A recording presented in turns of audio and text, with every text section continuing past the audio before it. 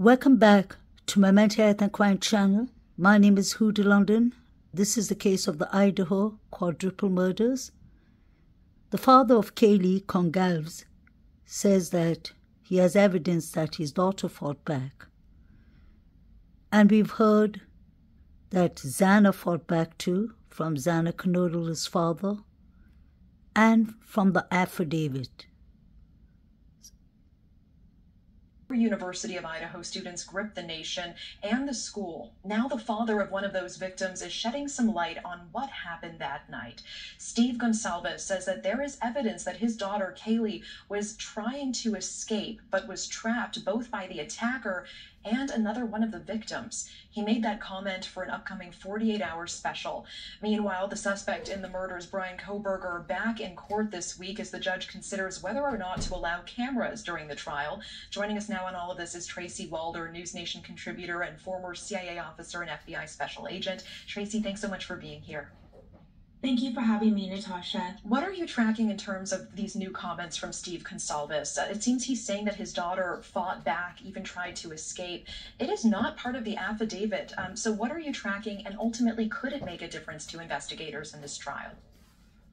The difference, I'm going to start with your last question first. The difference that it really could make is in pointing towards motive, because the reality is if they cannot prove a motive, it's going to be very difficult to build the case and put Bryan Kohberger kind of the why he was at the scene and why he would do something like this. And this really goes to what I sort of hypothesized. I think it was on your show early on when this all started, that I believed that unfortunately Maddie was probably the target because Kaylee wasn't supposed to be there, and Xana and Ethan I believe were probably killed last because they confronted him. And so this really speaks to the timeline. Again, why go up 3 flights of stairs? It's highly risky behavior, and I do believe that she was probably targeted. So I really think that this will help perhaps go towards motive.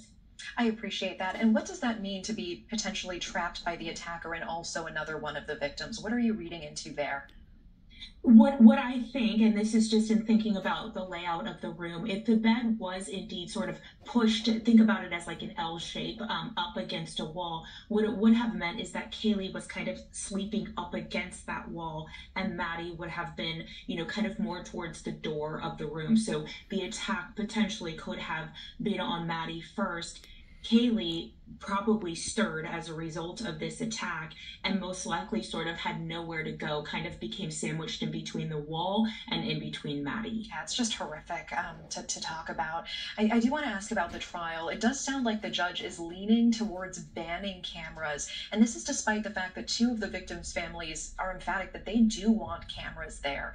What do you think he will ultimately decide? I agree with you. Just in everything I've seen so far, it seems that he's leaning towards banning cameras. I do think he actually took their wishes into account, and that was first when he asked the media to sort of back off Kohberger. He issued sort of a warning. Judge did. I think he feels that some media has not adhered to those warnings, and as a result, that then is superseding what the family is asking for because they are not operating within the perimeters that he set with that first warning. And we're also seeing reports of the prison granting special requests to Kohberger at this time. So we're talking about vegan food, suits, access to a computer. Anything on that list unusual to you at this point? No, but I get that it's really frustrating. We have this discussion in my criminal justice class with my students all the time. The reality is defendants have rights. Whether we like it or not, they are still innocent until proven guilty. Whether I think Kohberger is guilty or innocent truly doesn't matter, and he still has rights. He has not been convicted.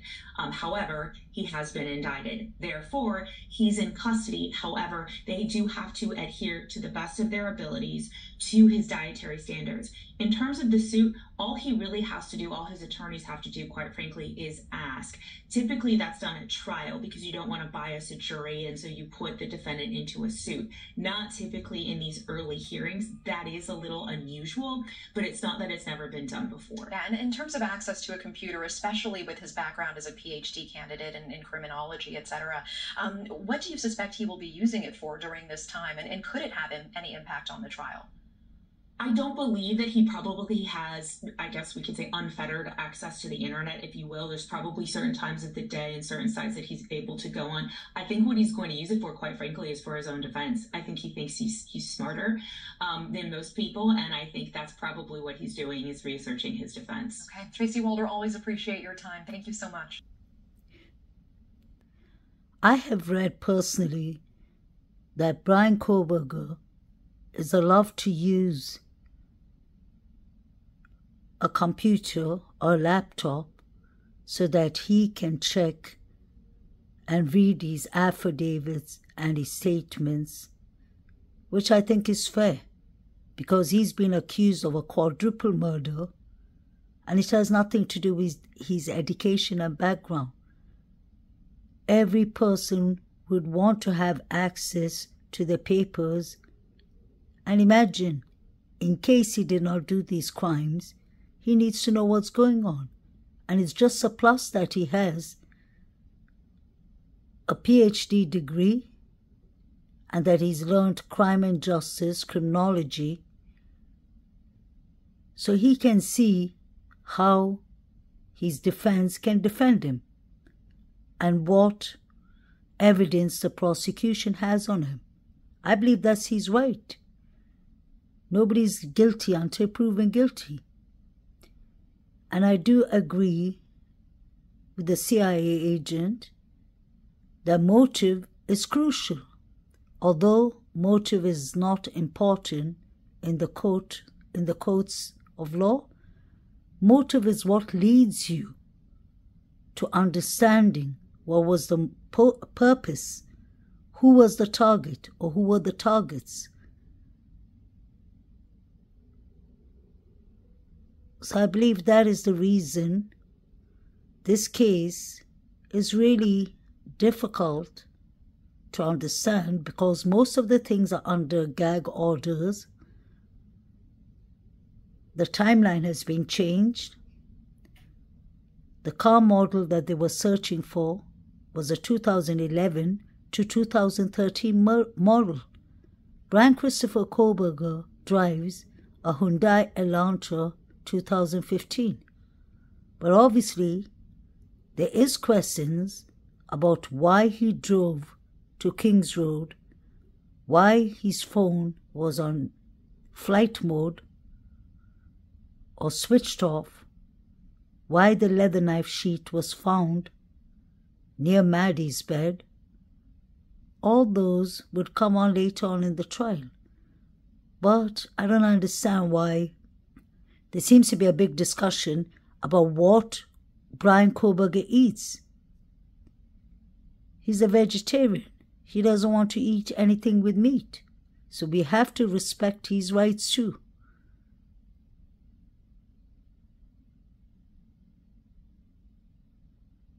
But I heard that he does not have access to internet, and that makes more sense.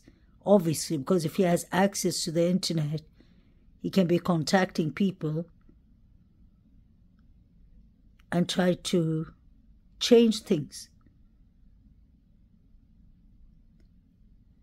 As for the cameras, I do understand why there's no why the judge doesn't want cameras in the court. Usually they say that social media and YouTube creators have gone too far and crossed the boundaries. But I believe the mainstream media plays their role too.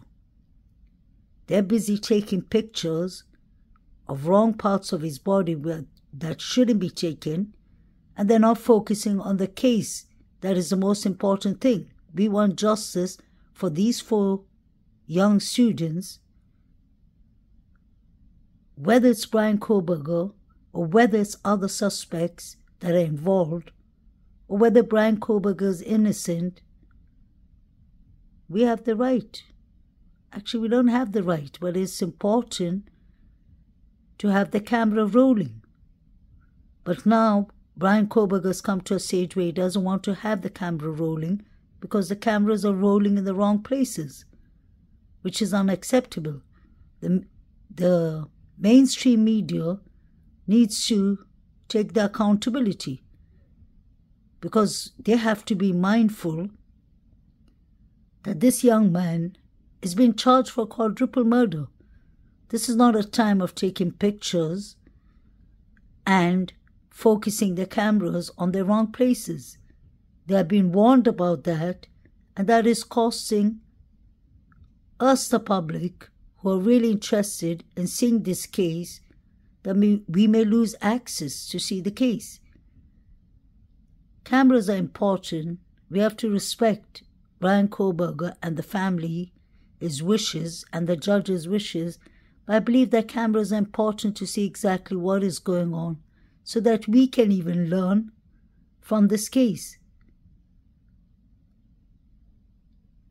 Having a camera is having transparency so that there wouldn't be any doubts and we can see everything clearly. The prosecution has asked Amazon to submit all the list of what Bryan Christopher Kohberger has purchased or has even looked at in Amazon, because they want to find, trigger warning, the knife that was used in this crime. But what is interesting is when you listen to what the coroner said at the start, and if you read those papers, you will understand that the injuries of the 4 victims are not the same. We've heard that from the parents and we've heard that from the coroner.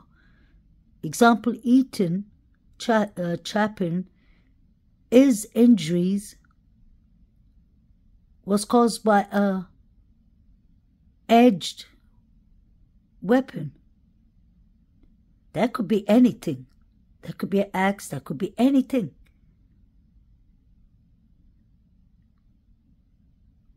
Kaylee, unfortunately, his injuries was furthermore violent and brutal than Maddie's injuries. But yet again, we've been told by the media that Maddie was the target. I do not agree with that. I personally believe that either all 4 of the victims were the target, or the resident was a target for whatever reason, or that at least 3 of the victims were targets. The social media is actually going more deeper into this case, and we're looking at it from every angle. But the media just wants to focus on Maddie. There's no proof that Maddie was the target. There's no proof that Kaylee was the target. And there's no proof that Xana and Ethan were the target. But when you look closer into this case and you follow all the articles, even on social media, I personally believe that it was the couple, Xana and Ethan, that were the targets. There was obviously a fight in the Sigma Chi fraternity that night at the party, and Bethany Funk was a witness because she was at the party. Let's not forget that the police was asking us, the public, from the start, that they needed to know the timelines of Ethan and Xana. Why would they ask for it unless it wasn't important? It was crucial because they didn't even know where Xana and Ethan was from 9:45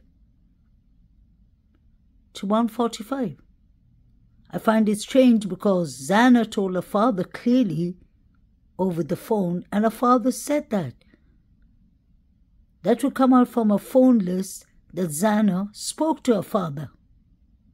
That was around midnight. She said that she was going to stay at home and order some food.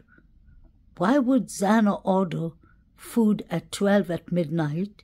She was ordering a pizza and then order food again and order food again at 4 a.m. Did someone order the food at 4 a.m. for? Was Xana really on TikTok? Because I believe that Xana wasn't on TikTok. I believe they were already unlived. There's something seriously wrong with the timeline here. I believe in the first timeline that something happened between 3 to 4 a.m.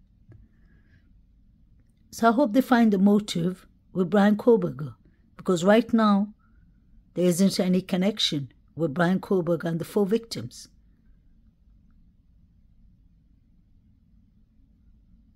I personally believe that this trial is going to drag on for months or even maybe a year and a half, because everything is under gag order. And now the prosecution wants the list from Amazon. Wasn't all this supposed to be done there at the end of the year?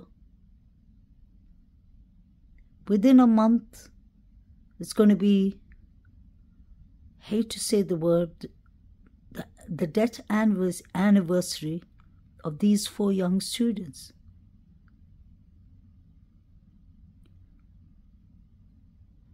Ann Taylor is entitled to the 3 unidentified DNAs found in the crime scene. Why aren't they handing it over?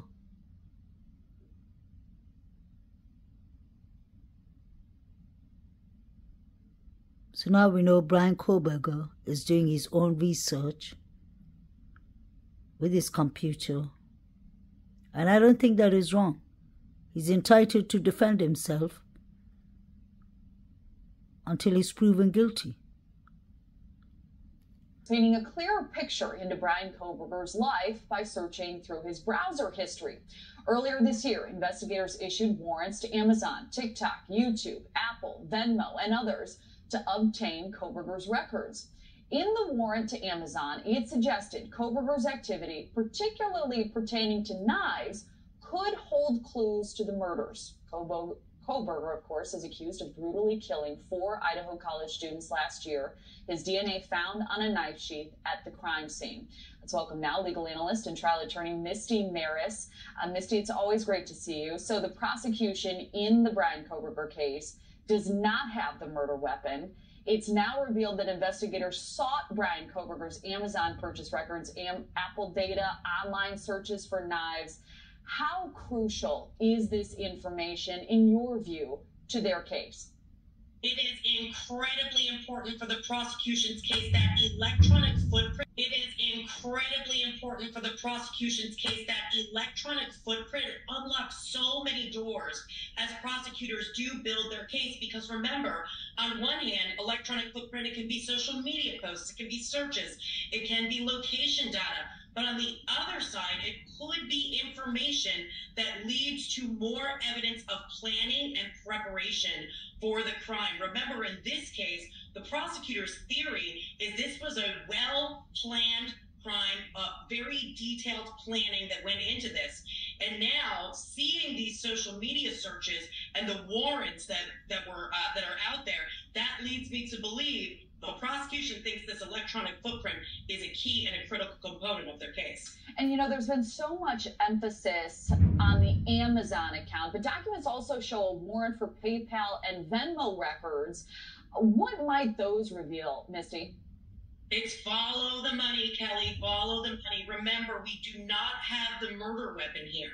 As you pointed out, all we have, the closest we have to that is a knife sheath, which would have held a large knife.